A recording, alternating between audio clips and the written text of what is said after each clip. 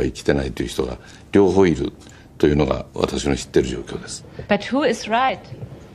個人的にはですね、そういう危険性、そういうリスクがあるというふうに、個人的にはそういうふうに心配。今はもちろん公的総理という立場ではないから個人的な見解も申し上げます。つまりは危険で値段が高くて危ないことはみんな知ってるくせになぜ始めようとするのか。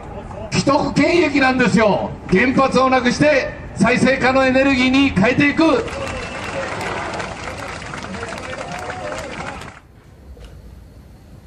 What do you think today about iodine intake after a nuclear accident?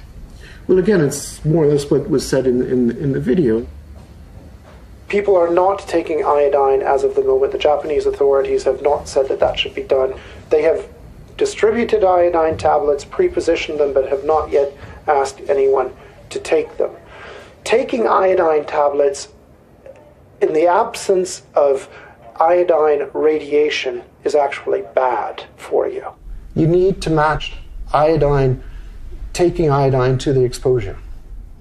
I understand, but from today's point of view, was the exposure given at that time in most affected areas or not?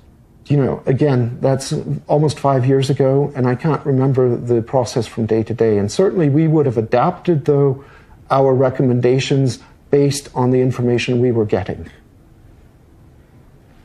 But there are these guidelines, and it's written in here, you should take iodine within the first 6 hours after a nuclear accident. Mm-hmm. That's in here, and it's also clear that it was not given in Fukushima. That's also a fact. I mean, that's something you don't have to look up, it's obvious. Okay. I really think you are wasting your time on this topic and that we should move on to other topics because I only have until 12 o'clock. Is it that you can't say something critical about the Japanese government? WHO work on the basis of facts. And if I don't have the facts and the information at my fingertips, I'm not going to speculate. Yeah.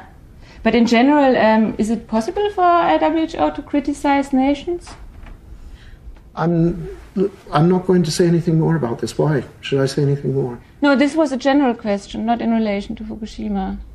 Well, let's move on to another topic. Okay.